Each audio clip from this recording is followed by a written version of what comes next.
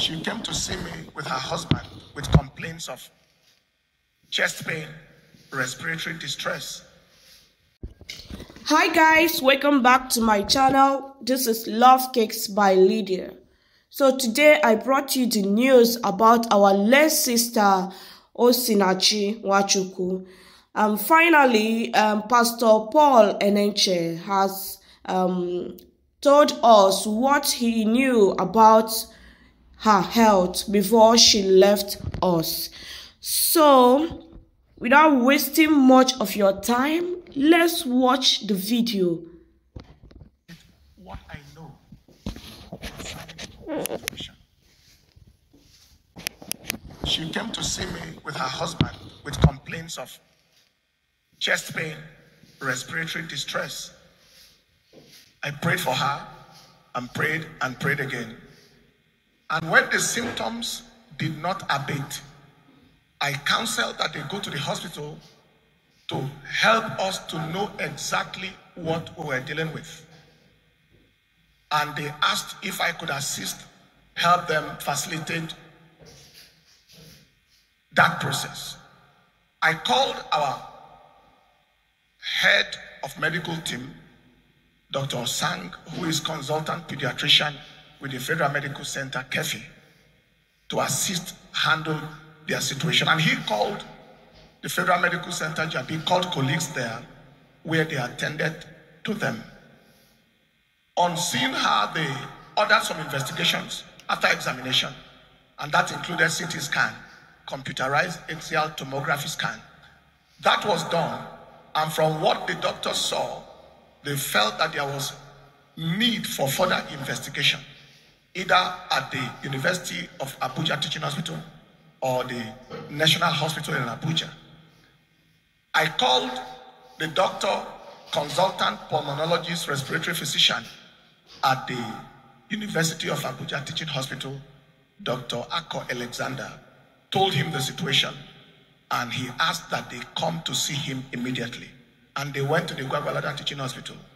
After they had examined her there and saw the situation, they felt that there was a need for histology and biopsy of the lung tissue. And they asked that she go to the National Hospital to get that done.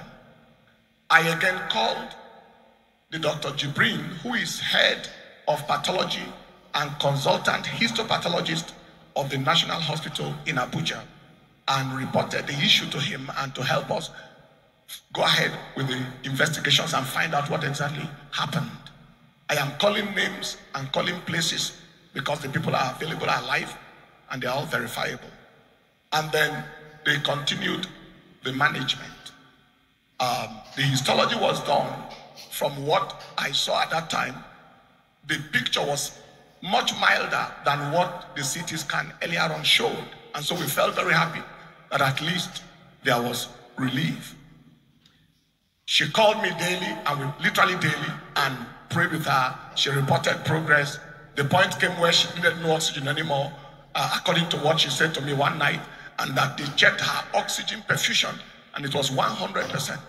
And we were very, very excited at that progress. That was the point it was before we went over to the crusade in Cameroon. It was in Cameroon the second night that I got to know of the unfortunate incidents of her passing. Now, if there was domestic violence that led to or coincided with those symptoms that she came with 2.5 months to 3 months ago, there is no way I would know.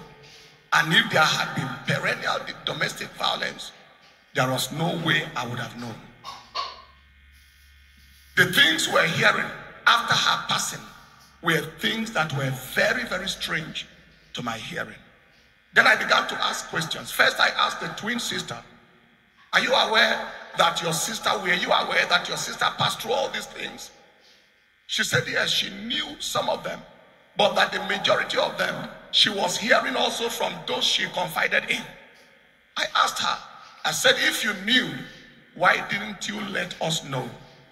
And the twin sister said, she always begged her, please don't let the church know, don't tell the pastor, please, the man will change, please, just pray for us. The man will change. And that continued to happen. I asked the first son yesterday, I said, was this real? And the son told other stories. And I said, so why didn't you tell me? Because typically they will run to me after service and I'll pray for them, lay hands on them. Why didn't you tell me about what was going on in the home? And the young man said, they couldn't tell me because the father would always ask them after they left me and said, what did you tell the pastor? Did you tell him anything? And so on and so forth. Other members in the choir who were privy to this, some of the things that were going on, I asked one of them when we paid the visit to the house of the deceased yesterday, what happened? Why were we not aware of all these things? The same story, that she would always go on her knees and ask them, please, don't,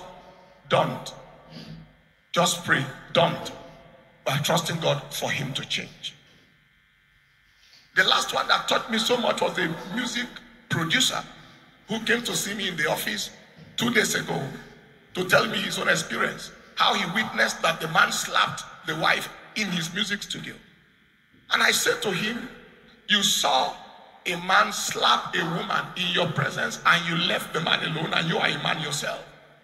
And he said before he could respond to the man, the woman again in tears on her knees begged him not to do anything, to leave him alone, and not even to do anything at all, and so on and so forth. So we have had these stories, and this is all the things that we got to know after she had passed.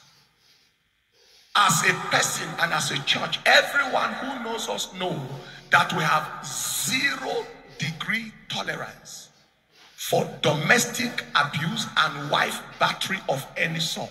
If you ever listen to any of our relationship messages, there is a principle, a policy, and a rule we have. And that is, it is better to be alive without a marriage than to die because of marriage. We've said that over and over and over. I am sure that some of us would have listened to the clips of those messages. Now, this kind of time is a time where people heap all manner of blames on the church. And that is typical because whatever goes wrong, anytime it is the first point of call is the church. I have seen people ask questions. Why should a wife abuser be a member of a church? Or how can somebody be so brutal and is a member of the church?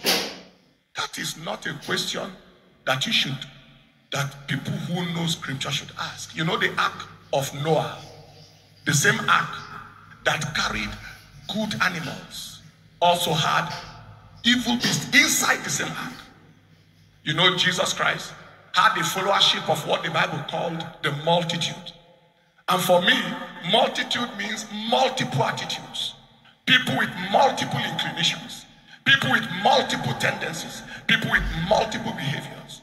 In fact, one of those that followed Jesus Christ was a thief who also sold him to death.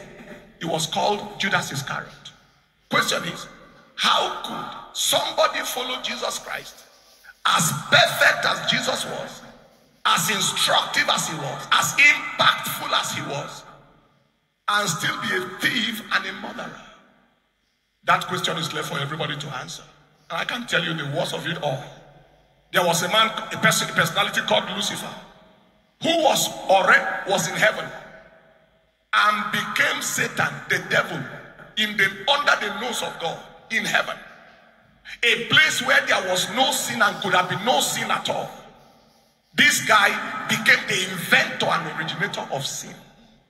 How is it possible for somebody to become a devil from being an archangel right inside heaven? That is how possible it is for anybody to be anything while inside the church.